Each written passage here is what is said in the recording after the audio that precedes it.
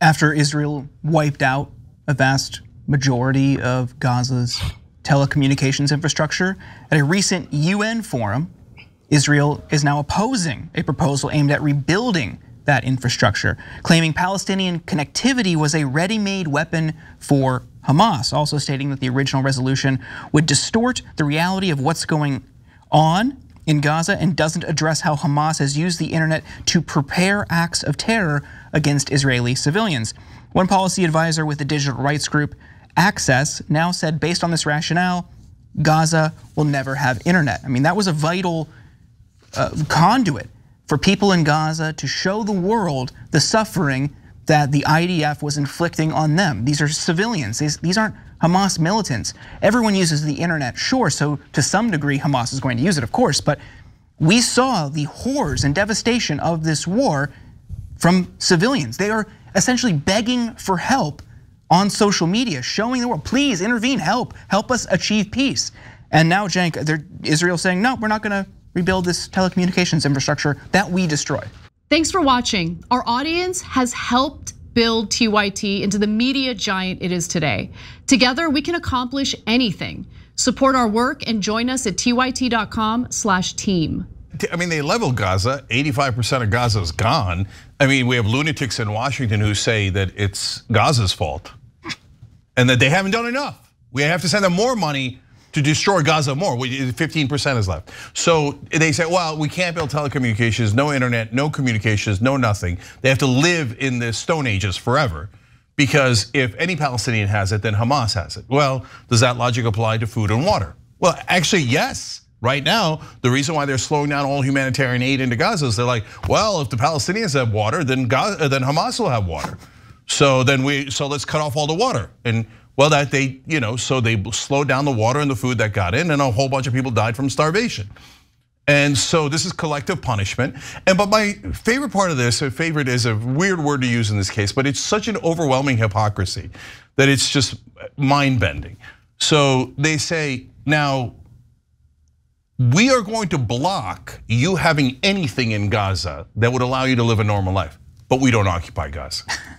Like if you go on social media now and say Gaza's occupied, you'll get a slew of pro-Israel bots and trolls, and maybe even some real people who are like, no, it's not occupied. No, Gaza's perfectly free. I mean, do you have any idea how insane you sound?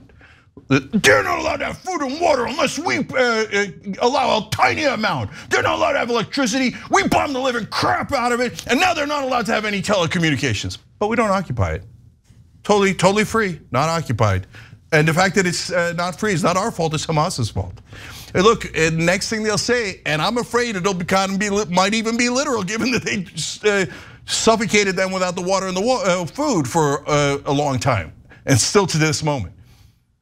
They might say, well, if we have oxygen in Gaza, then Hamas will get the oxygen. So we're gonna have to cut off all of the oxygen. And by the way, though, we're not the bad guys. No. Occupying someone for 57 years, humiliating them daily, subjecting them to overwhelming oppression, and then killing them at our leisure whenever the hell we want, tens of thousands of their children and their women, but we're the victims. We're the oppressed because they're all dirty, dirty anti-Semites. So we had to kill them. Well, again, under this logic, you're gonna have to kill a lot more people, because the more you kill innocent children, the more you create what you think is anti-Semitism, and then the more people you have to kill. And it goes in around and around, and then they go, I can't believe people are against Israel. I mean, all we're doing is saying you're not allowed to have anything. You live under our thumb, and you'll never have anything because you're a dirty Palestinian who I view as all terrorists, and I can't believe you guys are upset with me. Well, look, man, you want to be a lunatic, that's your business. But now understand that if you're still supporting this kind of lunacy, to the rest of the world, I'm trying to help you. I'm your friend. I know you don't believe I'm your friend. You think, oh my God, this guy's telling the truth about Israel. Shut him up, right? But I'm trying to help you, you idiots. You're making the whole world hate you.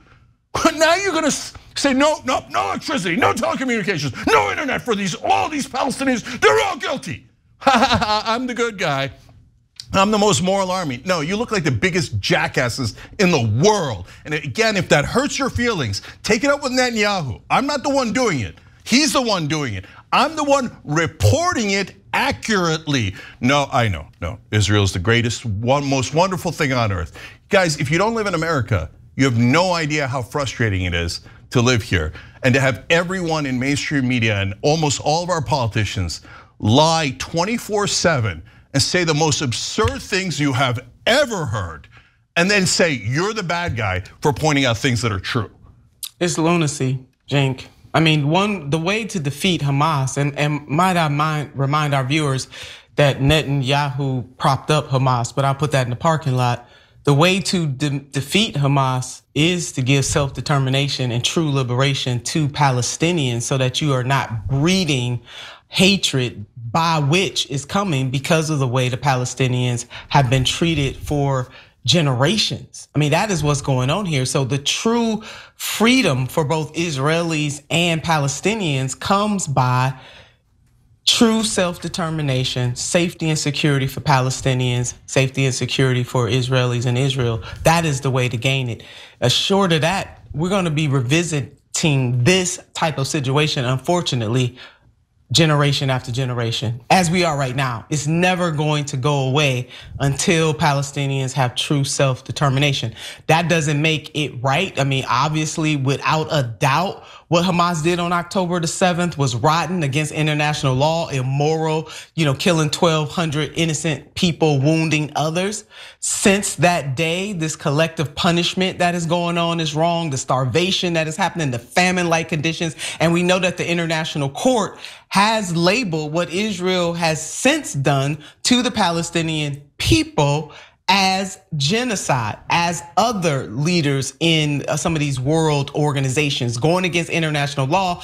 Our country is going against our own law, the Foreign Assistance Act that the president is just thumbing his nose at, that basically says once it is brought to an American president's attention that a country that we're supplying military aid to is blocking humanitarian aid, we must stop supplying them weapons. But we haven't done anything.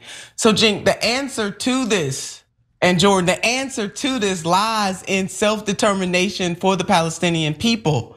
That is ultimately how we protect Israel and Israelis. And to get rid of right-wing leaders, Netanyahu, who's just pouring gasoline literally on the fire. Yeah, well, actually, in how the tents burned in Rafah, that's, again, very literal. So last quick thing here. Guys, to Nina's point, there's actually an easy way out of this. You think there's no way there's an easy way. Yes, you just make a peace deal like you did with Egypt. And that worked. It worked for 40 straight years, 50 years. They haven't fired a single bomb from Egypt into Israel. It's provided the safe haven that you wanted. You make the similar one with the Palestinians. You give them a fraction of the West Bank and Gaza Strip that they started with. And I know your leaders are lying to you. They say, oh, the Palestinians don't want a state. They'll never take a deal. They just want to kill us all. That's lunacy. It's totally untrue. It's a complete and utter fabrication. Hamas has already even renounced their charter publicly. It doesn't matter what's in their goddamn charter. You always negotiate with your enemies, not your best friends. So that's, the Egyptians hated the Israelis 10,000 times more. Anwar Sadat was killed because he made a peace deal with the Israelis, but it worked. Peace deals work, and it could get not only the Palestinians a state, but it could finally provide a safe haven for people inside Israel. The people preventing it are not either pro-Israel or anti-Israel. The people preventing it are pro-war for their own political purposes. And the current strategy is asinine. So what they do is they go, okay, we're gonna get all of our people in America, whoever they can influence, whether it's politicians that they flat out bribe through campaign donations, media figures, so whoever they can influence, right? They don't control everything, that's ridiculous. But whatever influence they have, they say, okay, we're just gonna ban all criticism of Israel. Imagine if anyone else did that. Like, let's take my ethnicity. If they said to me, okay, we're gonna ban all criticism of the Turkish government and Turks, and we're gonna say it's anti-Turkish, and that's the most toxic word in the English language now, and you just can accuse anyone of being anti-Turkish and they'll have to shut up forever. They'll get arrested if they do a protest of you, they'll be imprisoned, they'll be kicked out of college. You get carte blanche. You know what I would scream? No, they'll hate us. They'll hate us, don't do that. So now, that's the strategy that they've Okay, we have a great idea. We're just gonna make America pay all of our bills, and then if anybody criticizes it, we're gonna tell them that they're shut up, you're canceled, you're fired, you're arrested. Well, if you did that to my ethnicity, I would be livid, because that would mean that everyone else would hate us. That's obvious human nature. How can you be this blind and stupid? So please, for God's sake, make a peace deal. Thanks for watching The Young Turks, really appreciate it. Another way to show support is through YouTube memberships. You'll get to interact with us more. There's live chat emojis, badges. You've got emojis of me, Anna, John, JR. So those are super fun. But you also get playback of our exclusive member-only shows and specials right after they air. So all of that, all you gotta do is click that join button right underneath the video. Thank you.